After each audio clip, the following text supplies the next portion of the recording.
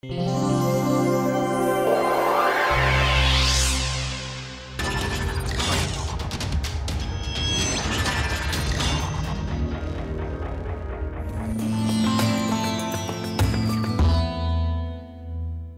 today's assignment, we are going to look at transistors. So, this is assignment number 6.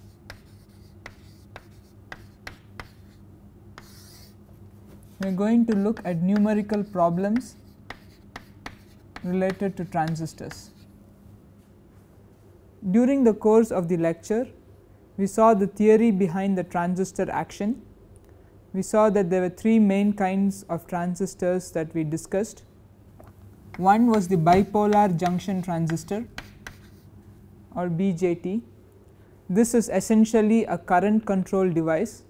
It had an emitter, base and a collector, and transistor action occurred when the minority carriers were injected through the base and then they moved on to the collector.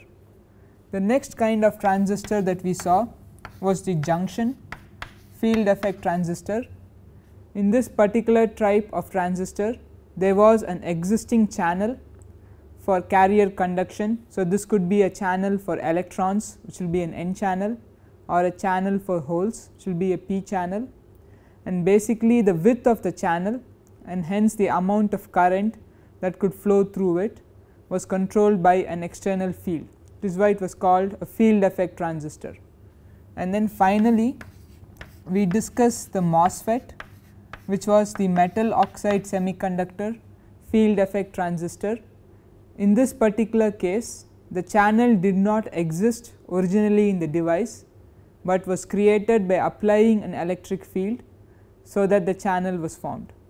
We looked at the MOSFET slightly in more detail than the other 2 types of transistors, and we did some numerical calculations for the MOSFET as part of the course. So, in today's assignment, we are going to look at some of the numerical problems related to all 3 types of transistors. We have already seen problems related to junctions, so simple PN junctions, and we can actually treat transistors as essentially having 2 PN junctions. So, some of the concepts that we learned when we looked at PN junctions we can apply here. So, let me now go to problem 1.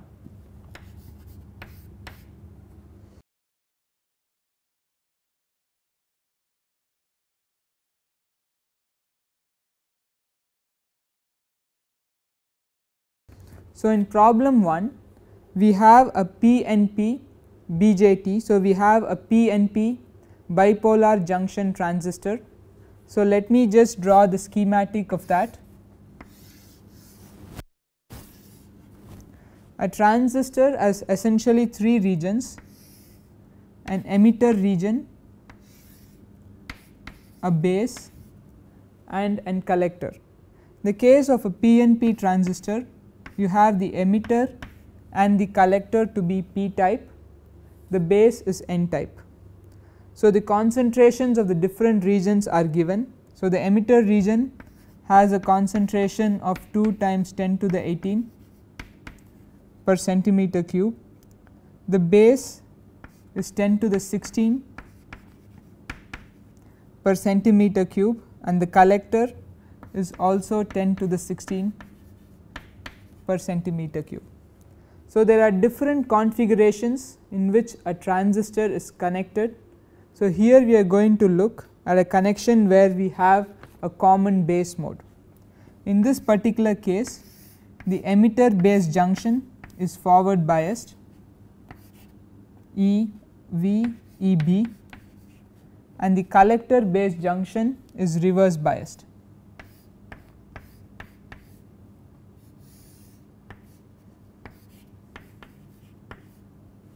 So, in this particular case, holes are injected from the emitter to the base, so that there is an emitter current IE.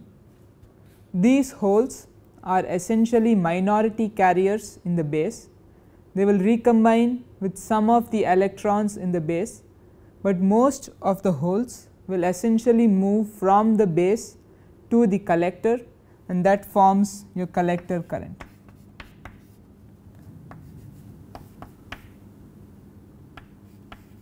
some of the holes which move into the base and get recombined are essentially replenished by the external circuit, and that forms the base current. So, this is just a simple schematic of how a PNP or how a bipolar junction transistor works in your common base mode.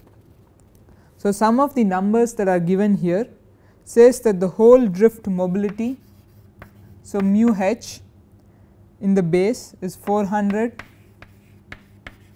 centimeter square per volt per second. So, this is in the base. So, this is the mobility of the minority carriers in the base. The width of the neutral base region is also given. So, the width W of the base region is 2 micrometers, and the device cross section is also given. So, A is 0.02 millimeter square. The whole lifetime in the base is 400 nanoseconds. So, that is tau h is 400 nanoseconds. We want to calculate the common base mode transfer ratio alpha, which means the amount of current that goes from the emitter to the collector, and also the current gain beta. We also want to know what the emitter base voltage is if the emitter current is 1 milliamperes. So, we look at the mobility of the holes in the base. From the mobility we can essentially calculate the diffusion coefficient. So, dH is kT mu h over E. So, this we have seen before in the context of both of extrinsic semiconductors. So, dH comes out to be 10.36 centimeter square per second. So, once we know the diffusion coefficient, we also know the width of the base. So, the width is 2 micrometers, from which we can calculate the minority transit time, or the time it takes for the electrons to go from the base, for the holes to go through the base and to go from the emitter to the collector. So, this is assuming simple 2-dimensional diffusion. So, this width is equal to square root of 2 times the diffusion coefficient dH times the transit time.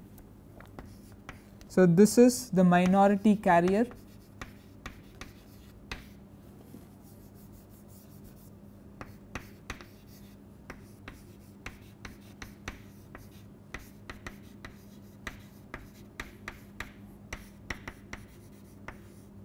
So, the width is known, the value of dH we just calculated. So, we only need the value of t tau. So, the transit time is essentially 1.93 nanoseconds. So, within 1.93 nanoseconds your holes essentially sweep through the base and move from the emitter to the collector. Some of these holes will recombine in the base along with the electrons, and this recombination depends upon the transit time, and it also depends upon the whole lifetime. So, based upon this we can define a base transport factor .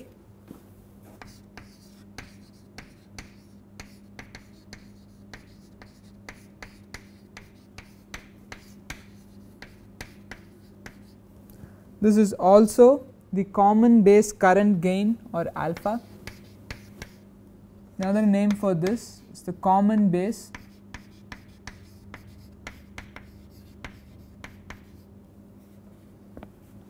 this is alpha, and alpha is nothing but 1 minus tau t over tau h. So, all the values are given. Tau t is 1.9 nanoseconds, tau s is 400 nanoseconds. So, that alpha comes out to be 0.99517. So, higher the value of alpha, then greater is the current transfer from the emitter to the collector. So, one way to do that is to reduce the transit time. This you can do by making the base thinner. Another way to do that is to have a higher value of tau h, which is the higher value of your minority carrier lifetime. This again you can do by reducing the doping concentration in the base. So, alpha is 0.99517. We also want to calculate the current gain, that is beta, and this is again given by a formula. Beta is defined as alpha over 1 minus alpha. So, we can substitute in the values, so that beta comes out to be 206.2. So, again higher the value of alpha, we will essentially find that the current gain is also higher. In the last part of the question, we have to calculate the emitter base voltage given that the emitter current is 1 milliamperes. So, IE is 1 milliamperes. So, if you look in the case of an emitter current, your emitter current is generated because you now have a PN junction between the emitter and the base, and you basically have minority carriers that are injected across the junction. So, IE is nothing but the current that is generated when a PN junction is essentially forward biased. So, IE is IE naught exponential EV over KT. So, that your emitter current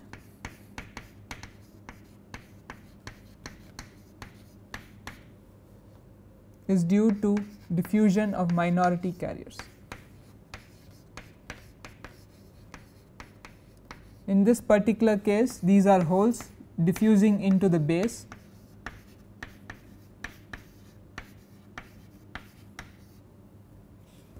So, IE naught. So, if you look at this expression, this is very similar to the expression that we got for a PN junction under forward bias.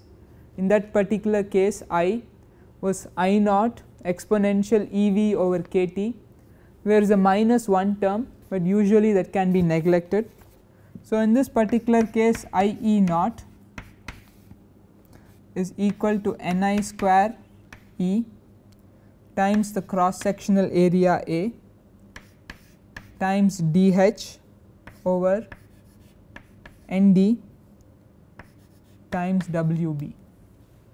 So, here Nd, which is the concentration of electrons in the base, it is much smaller than Na, which is the concentration of holes in the emitter. So, since it is 1 over Nd, this particular term will dominate. So, all of the values here are known. Wb is the width of the base, which is 2 micrometers. So, that this is equal to 1.66 times 10 to the minus 14 amperes. So, we have the cross sectional area A here, so that the final answer is in amperes. If we did not have A, this will be a current density. So, typically amperes per centimeter square or amperes per meter square. So, IEB is known. So, IE is given to be 1 milliampere, which is equal to IE naught exponential E VEB, which is the emitter base voltage, divided by KT. So, all the terms here are known except VEB. So, you can rearrange, and then VEB is 0.64 volts.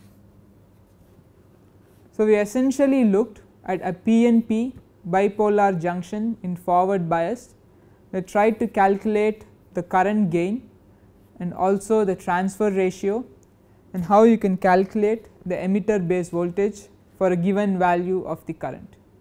So, we essentially treat a bipolar junction transistor as made up of two kinds of PN junctions, one forward bias, the other reverse bias, and then we go through these calculations. So, this will be more clear when we look at problem 2.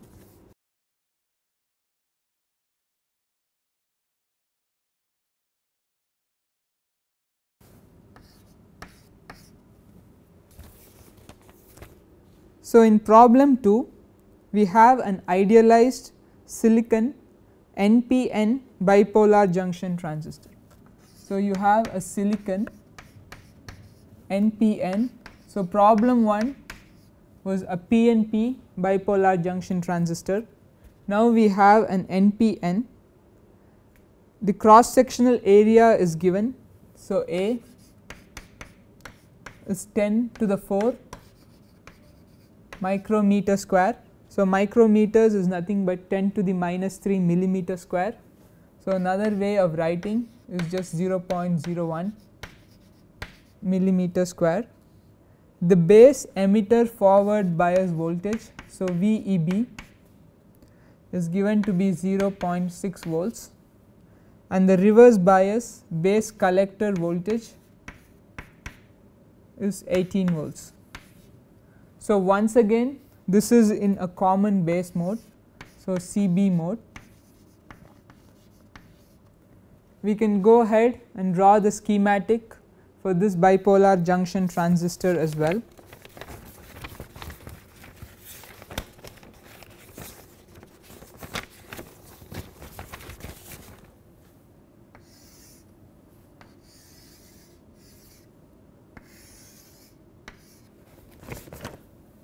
So, we have three regions, an emitter, a base and a collector. This is an NPN. So, we have N, P and N. The concentrations are also given.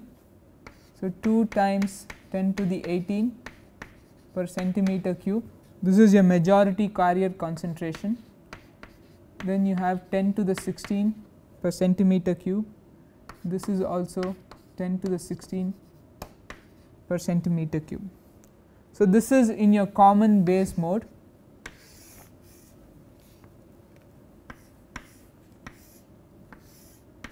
So, that this is VEB,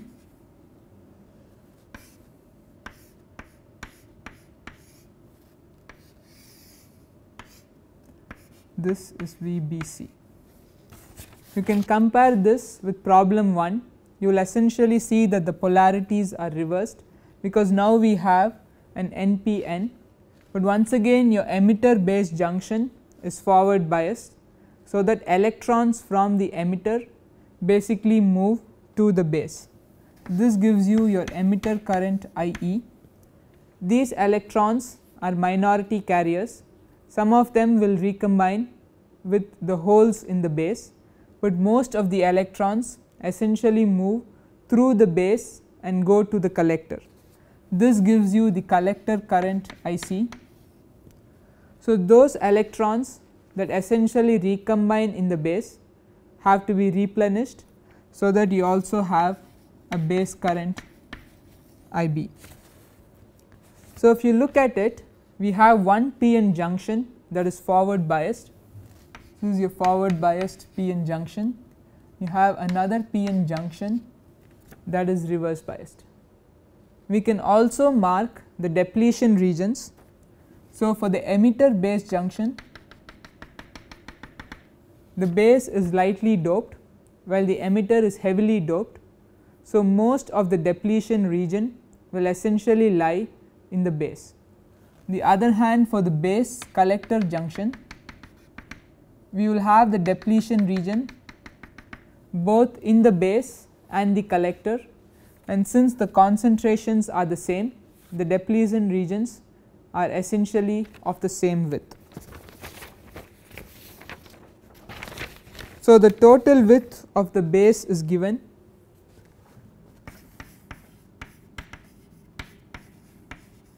So, the total width of the base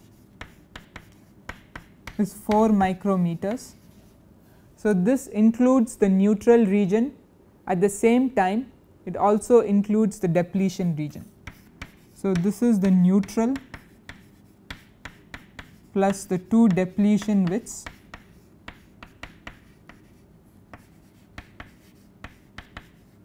in the base.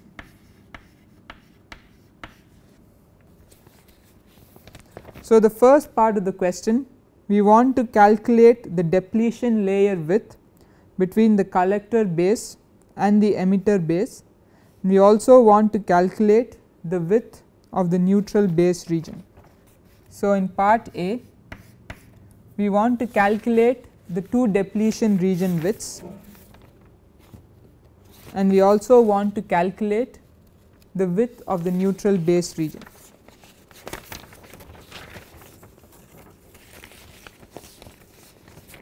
So, let us look at the emitter base EB. So, here the depletion width is fully in the base,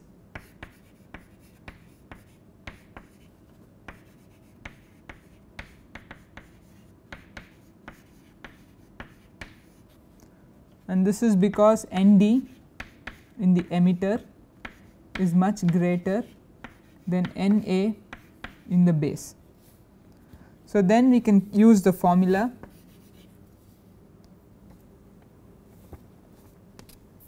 okay. So, this is the emitter base region. For the collector base region, the depletion layer or depletion width is on both sides.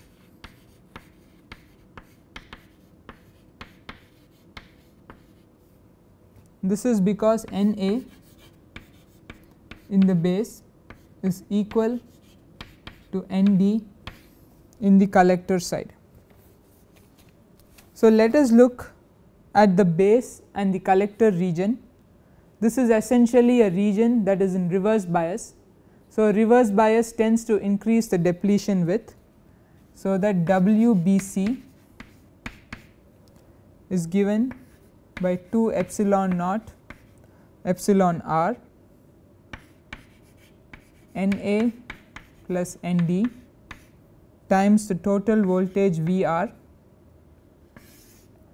divided by E Na Nd, and this is the square root of the whole thing.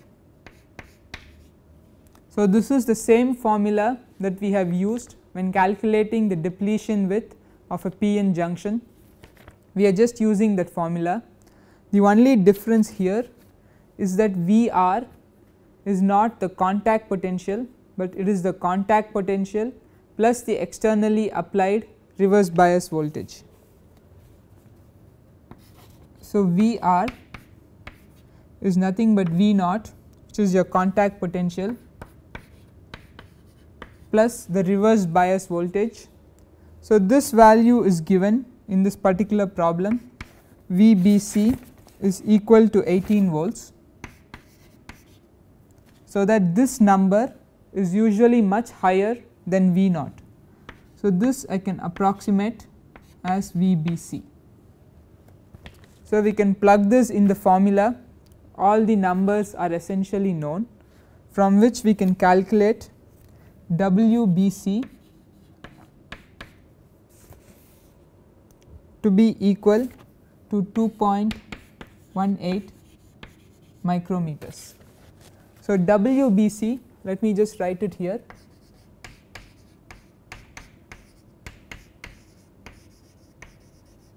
is the total width of the depletion region between the base and the collector, and this is equally shared between the base region and the collector region. Therefore, WBC on the P side, which is your base, is equal to WBC on the N side, which is your collector, is equal to half of 2.18 or 1.09 micrometers. So, this represents the depletion width on the base side for the base collector junction. We can use a similar argument to calculate the depletion width for the emitter base region. So, for the emitter base region, so for the EB side, we can calculate the width. So, once again W is 2 times epsilon naught epsilon r NA plus ND times VR over E NA ND and the whole square root. For the base and the collector region, we said that it is reverse biased. So, that VR is nothing but the reverse bias potential plus the built in potential V naught. Now, we have VR to be equal to the built in potential V naught minus VEB, and VEB is given as 0.6 volts. The built in potential we can calculate by simply taking this to be a PN junction. So, that V naught is KT over E ln of NA ND over Ni square. This works out to be 0.830 volts. So, in this particular case ND is much greater than Na. So, that W can be approximated as 2 epsilon naught epsilon r VR divided by Na E whole to the half. So, everything else we know, VR is V naught minus VBE, Na is known. So, we can calculate W between the emitter and the base region, and this mostly lies in the base, and this comes out to be 0.174 micrometers. So, this is mostly in the base region.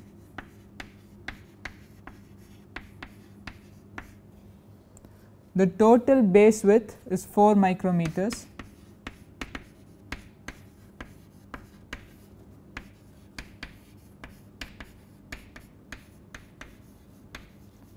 The total depletion layer width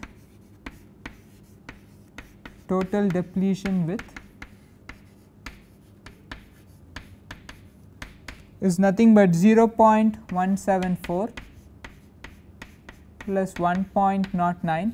So, 1 on the emitter and base side, 1 on the base and the collector side. Therefore, the total neutral width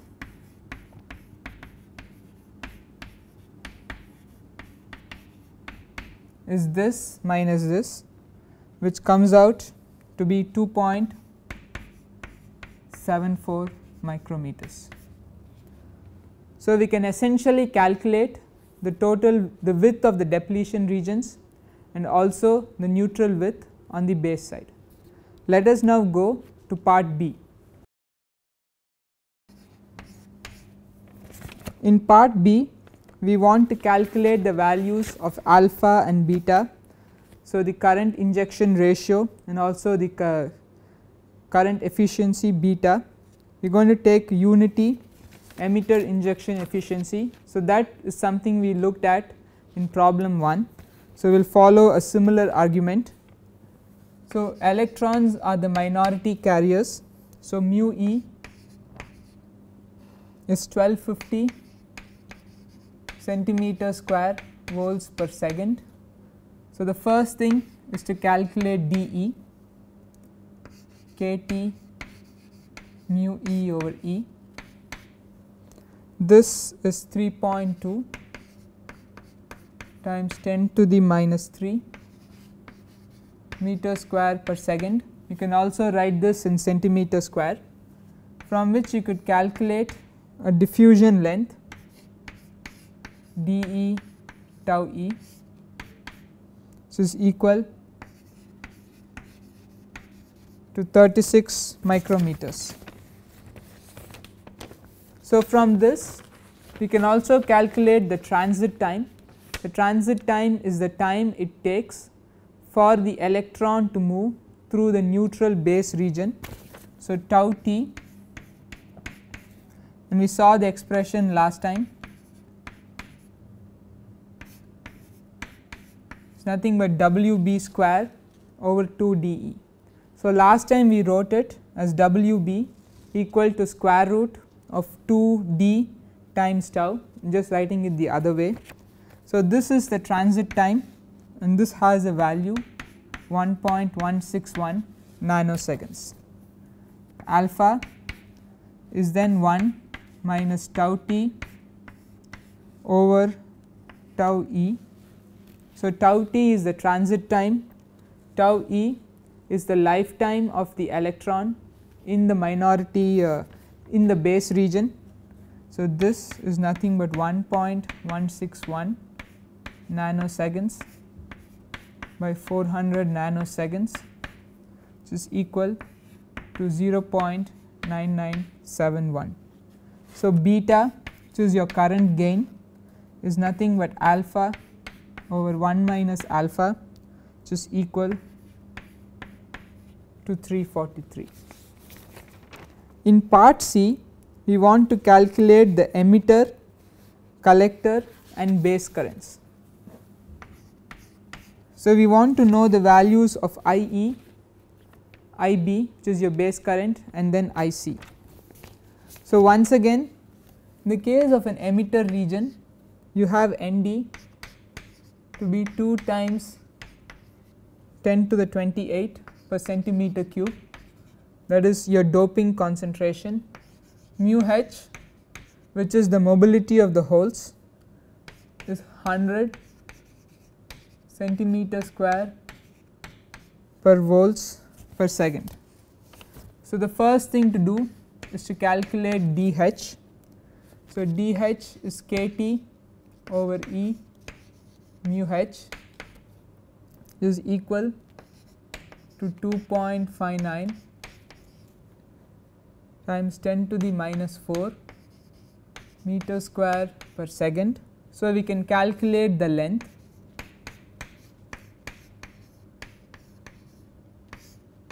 And this length works out to be 1.61 micrometers. So, this is much smaller than the emitter width.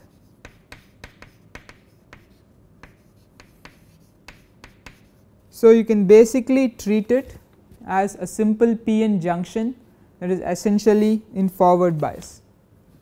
So, that IE, which is the emitter current, is IE due to the electron flow. So, the electron flow is due to recombination. So, the electron flow is due to the carrier injection plus IE, which is the contribution to the whole, which is because of recombination. So, IE, which is the electrons that are diffusing from the emitter to the base, is just given by I S naught for the electrons exponential E V E B over k T.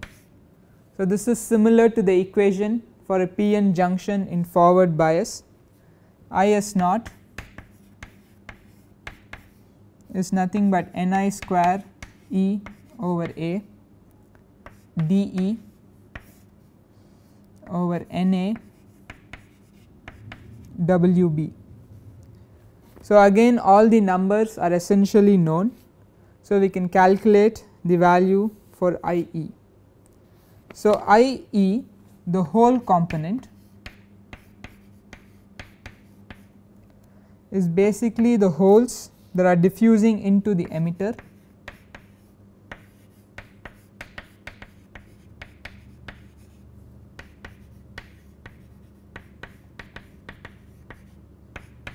So, we can write a similar expression I S naught h exponential E VEB over KT. In this particular case, I S naught H will have a similar value, except this will have ND and will have DH. So, we can take these two components and add them together, so that your IE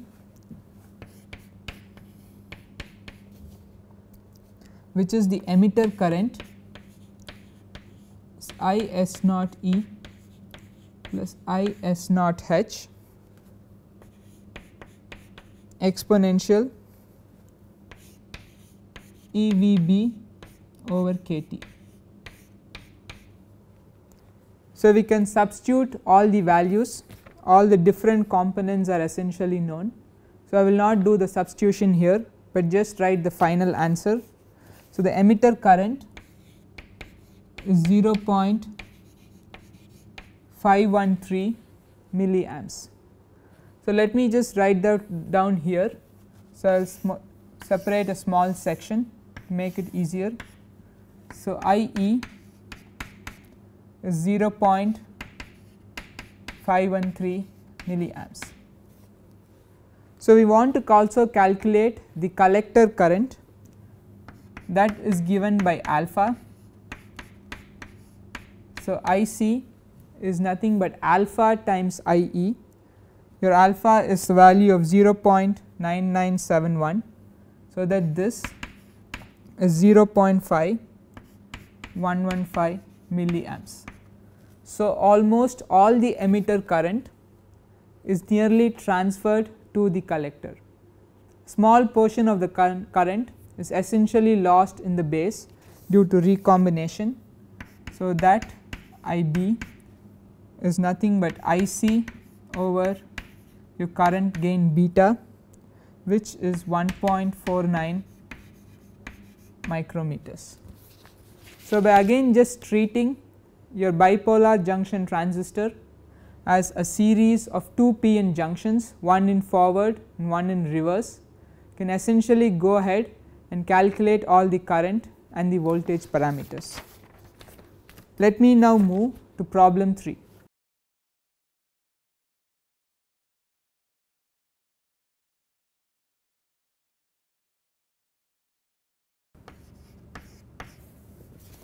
In problem 3, you essentially have a junction field effect transistor. So, you have an n channel JFET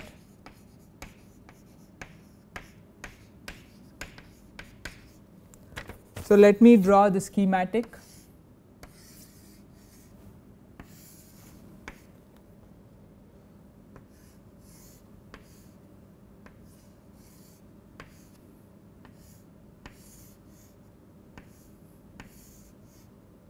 So, you have a source and you have a drain. So, this is the drain, that is my source, this is the gate,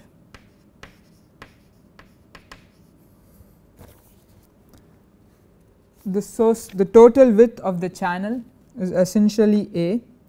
So, this is A, and you also have a certain width of the depletion region. So, that this is W,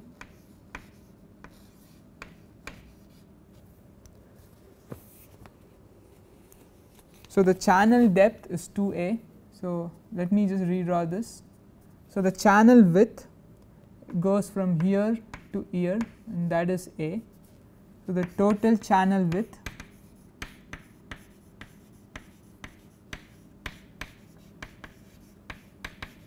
is 2A. So, half the channel width is A and the depletion width is W.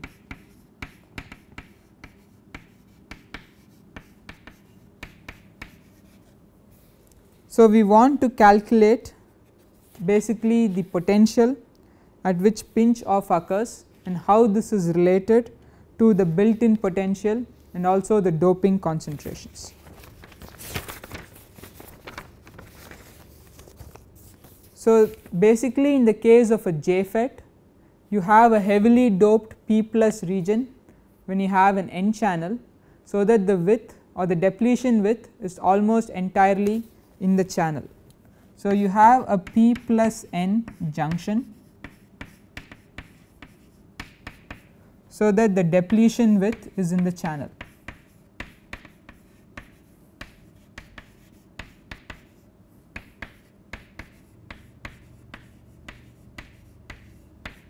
This again depends upon the reverse bias, so that W is nothing but 2 epsilon naught epsilon r V naught minus VGS over E times ND whole to the half. So, VGS is actually a negative number, so that when you do V naught minus VGS, we are essentially adding. This is basically a case of a reverse bias channel.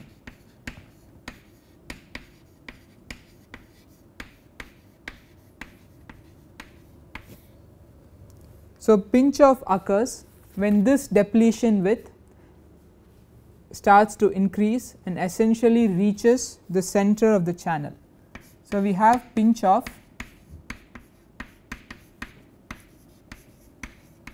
when W is equal to A,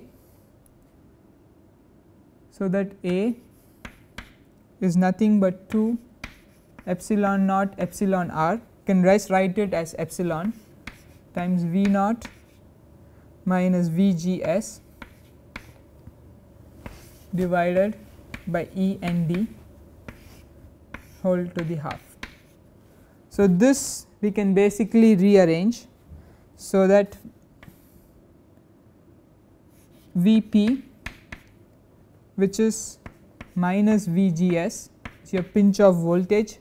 So, all I am doing is taking this expression and rearranging, is equal to A square E Nd by 2 epsilon minus V naught, where epsilon is nothing but epsilon naught and epsilon r.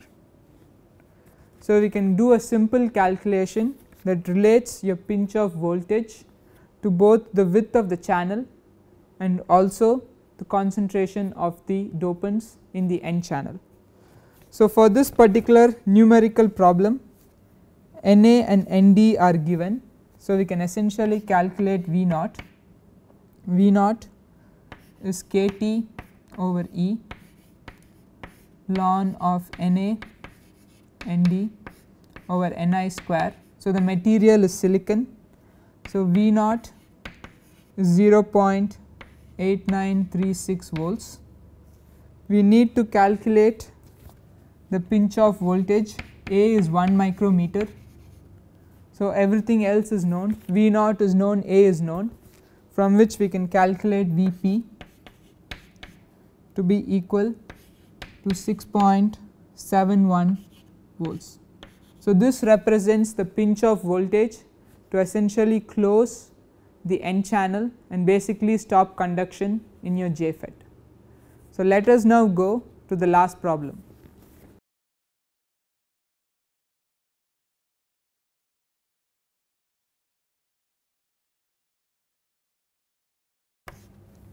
So, problem 4, you have an NPN silicon MOSFET. So, now you have a MOSFET. So, you are trying to create an n channel in a p type material. Na is 10 to the 18 per centimeter cube. We will again take the material to be silicon. So, we can use all the silicon parameters. So, part A, we need to determine the position of the Fermi level.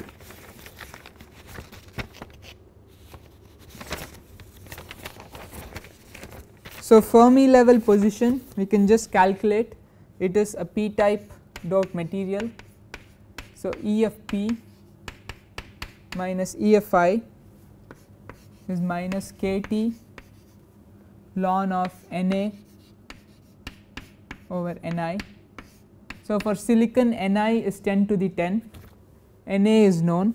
So, that E of p minus E of I is essentially minus 0.4 0.48 electron volts. So, the Fermi level is located 0.48 volts below the intrinsic Fermi level. Next is part B. We need to calculate the applied voltage to achieve strong inversion. We also want to calculate the width of the depletion region and the width of the N channel at strong inversion. So, strong inversion is defined as basically the voltage at which the channel is as much N type as it was originally P type. So, this occurs when the Fermi energy is 0.48 electron volts above the intrinsic level, since originally it was 0.48 electron volts below the intrinsic level. So, phi s for strong inversion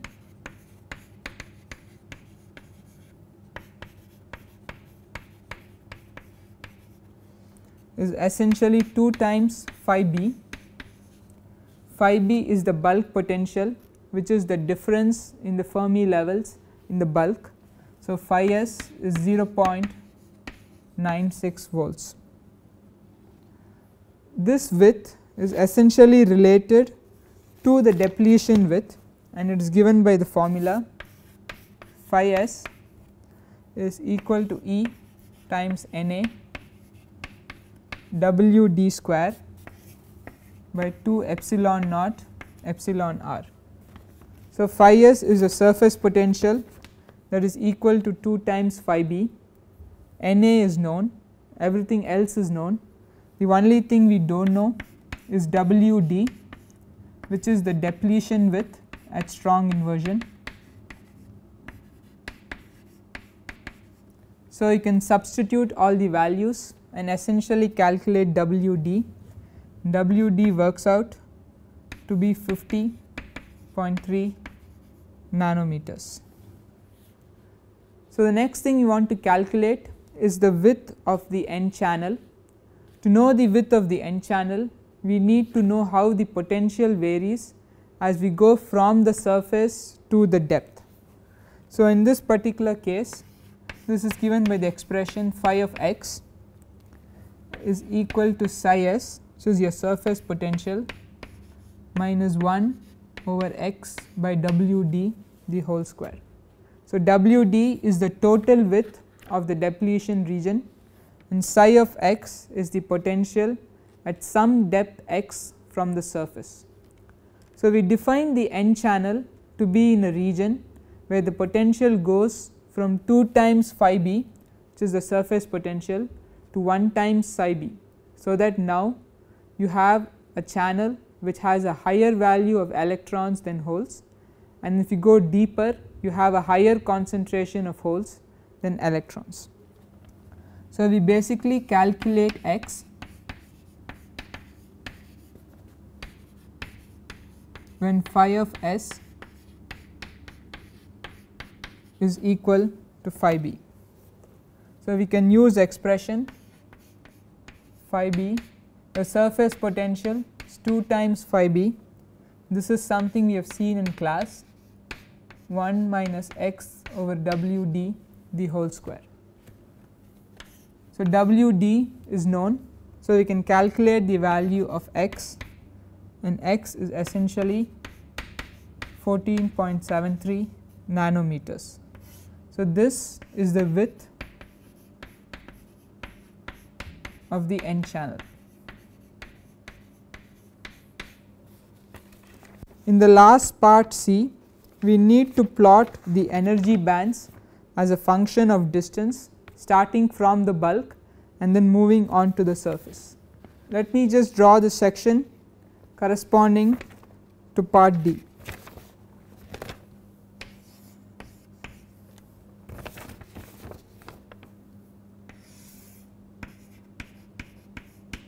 This is the surface. At the surface you have an N type material. So, EC, EV, EFN. The Fermi levels should essentially be constant. So, within the bulk where you have a p type material. This is essentially EFP, this is EV, this is EC. You can also draw EFI. EFI should be at the center.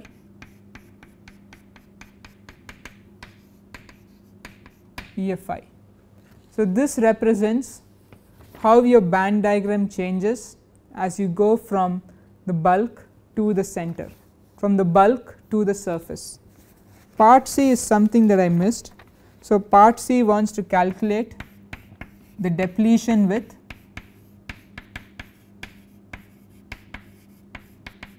when phi is 0.5 volts. So, once again you have to just use the formula. So, phi s is equal to E N A W D square by 2 epsilon naught epsilon r. So, all the numbers are essentially known, we only want to calculate W D. So, W D is 26.2 nanometers.